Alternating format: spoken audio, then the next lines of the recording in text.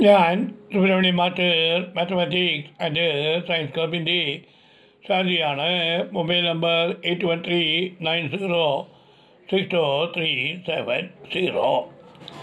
Examination പാക്കേജിൽ 12th മാത്തമാറ്റിക്സിലെ കാൽക്കുലസിലുള്ള ചില കണക്കുകൾ അവലോകനം ചെയ്യുന്നതിനാണ് ശ്രമിക്കുന്നത്. ശ്രദ്ധിക്കുക. Question number 1. We know that d by dx of tan x equal to 6 square x. Considering tan x equal to sin x by cos x, verify the result by using a quotient rule. Answer: y equal to tan x, that is y equal to sin x by cos x. Quotient rule: d by dx of u by v equal to v du by dx minus u dv by dx all by v square ആണ്. That is d by dx of u by v equal to ഓർമ്മ വയ്ക്കാനായിട്ട് denominator into derivative of numerator minus numerator into derivative of denominator whole by denominator square. അത് പ്രകാരം y equal to sin x by cos x, dy by dx equal to cos x into d by dx of sin x minus sin x into d by dx of cos x whole by cos x whole square. That is dy by dx equal to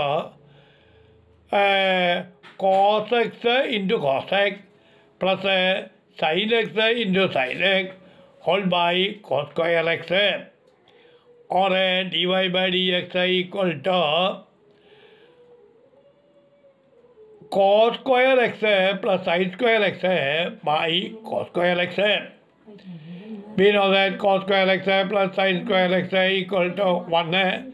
Therefore, dy by dx equal to 1 by cos square x എന്ന് കിട്ടും.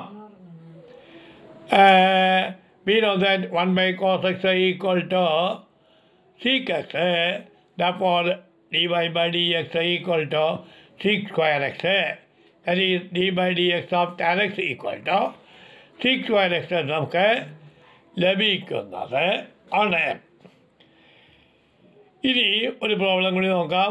Find the limit of the function sign X degree by X. നമുക്ക് ഇതിൽ X ഡിഗ്രിയെ ആദ്യം radian measure ആക്കേണ്ടതാണ്. ഡിഗ്രിയെ radian measure ആക്കുന്നതിന് pi by 180 കൊണ്ട് multiply ചെയ്യാം.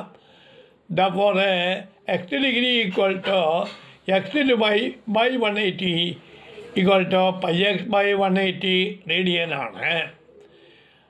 അത് പ്രകാരം നമുക്ക് ഈ ഒരു കണക്ക് ചെയ്യുകയാണെങ്കിൽ limit x tends to 0 sign X degree by X equal to limit x tends to 0 sin pi x by 180 by pi x by 180 into pi by 180 എന്ന് എഴുതുക.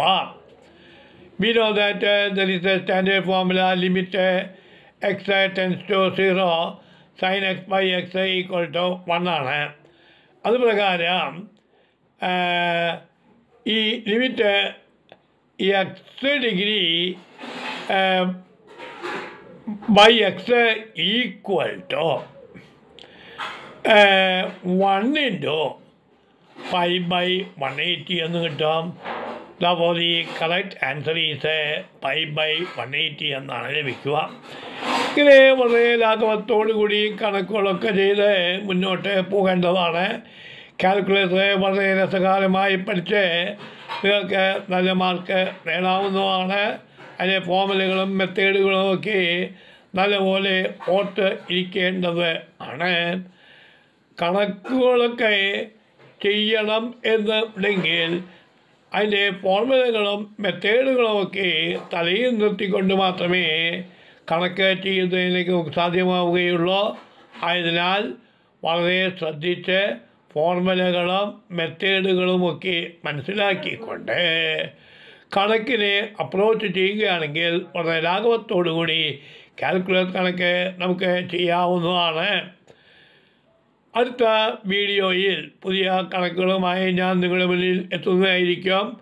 എല്ലാവരെയും സർവേശ്വരൻ അനുഗ്രഹിക്കട്ടെ. നന്ദി, നമസ്കാരം.